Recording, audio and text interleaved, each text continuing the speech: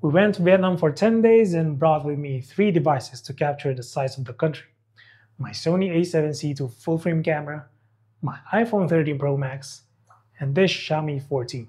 I originally planned to use my Sony camera to capture the best photo quality possible and my iPhone 13 Pro Max for video. Guess what? That didn't happen. I actually ended up using the Xiaomi 14 for both photo and video without worrying about loss of quality.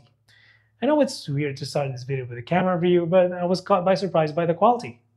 As someone who came from the Samsung Galaxy Note 9 to the iPhone 13 Pro Max to the Xiaomi 12 Pro and then to the Xiaomi 14, this is the first time I'm going to say with confidence that an Android phone can replace an iPhone in terms of both photo and video quality.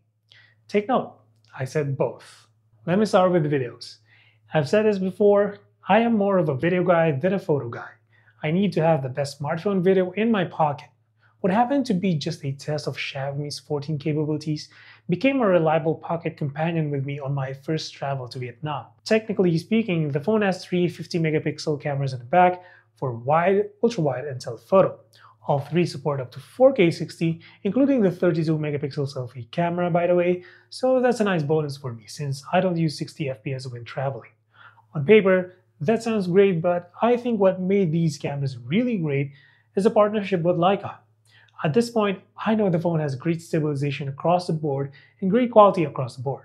But for the colors, man, there's just that certain Leica look that's great about them to the point you don't have to edit just because it looks good already straight from the camera. I posted a 2-part Vietnam vlog on my channel. I suggest watching those videos if you want to see the quality of these cameras in action. But as far as photos go, there's not much to complain. Whether it's the wide, ultra-wide, or telephoto lens, you're gonna get great photo quality. In broad daylight, the amount of detail is so incredible it might seem like it came from a professional camera. The bokeh, the sharpness, the colors, everything is on point with Leica colors that look just unique and outstanding. Thanks to the high megapixel count, there's plenty of detail between the 3 cameras. Yes, the main camera still gets the sharpest photo, but the difference between the 3 is much closer than you expect. There will be times wherein the white balance between the 3 won't match, which is not as good as Apple's, but it's not a big deal. I guess because these cameras are so great, it's easier to discuss the quirks instead.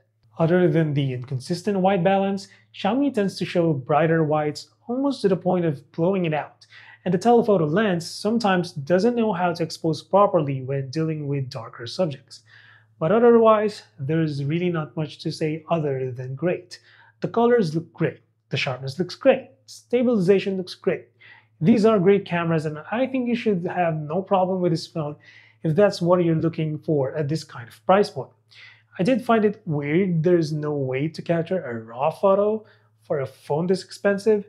You normally expect that from a camera-centric device. Yeah, that's just me. But before we leave the topic of cameras, I would like to address this moist issue again.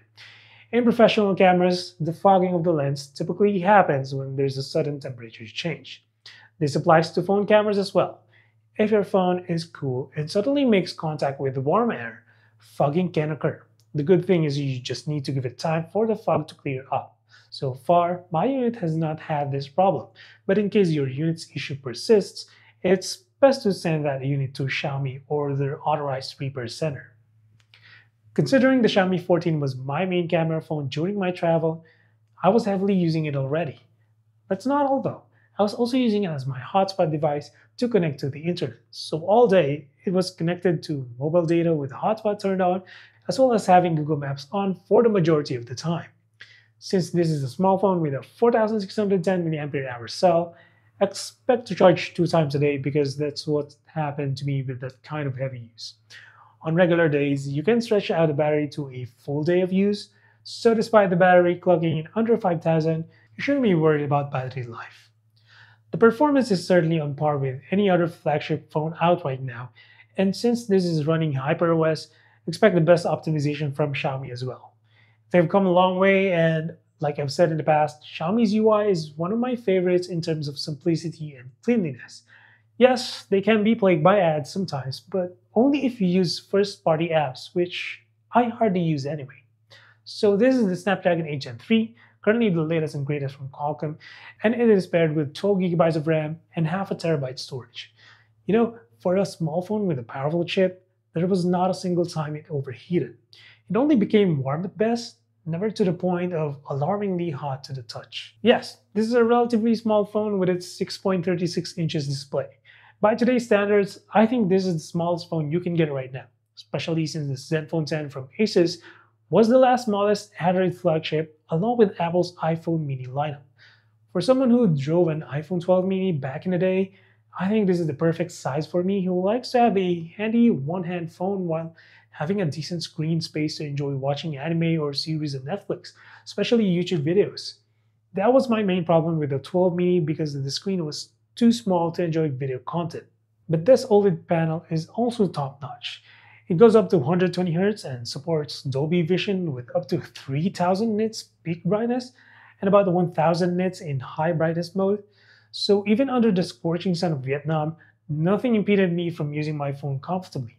Protection-wise, it has Gorilla Glass Victus on the front with an aluminum frame that I wish was not glossy, but you do get the complete water and dust resistance package thanks to the IP68 rating.